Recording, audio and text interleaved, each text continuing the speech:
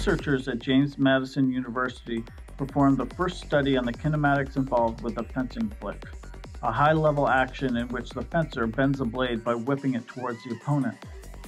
The aim of the research was to study the correlation between variables of positioning and movement with the likelihood of scoring a hit.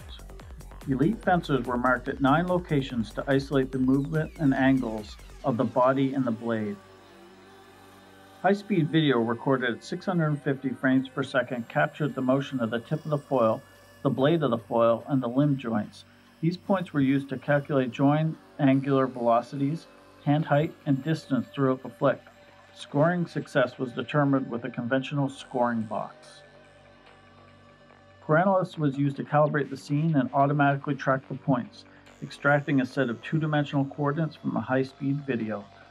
From those coordinates, the researchers produced highly accurate models of the speed and accuracy of the strikes.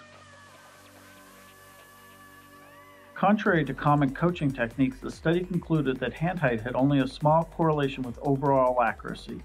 Elite fencing strategy and coaching will be better informed by the data from this research.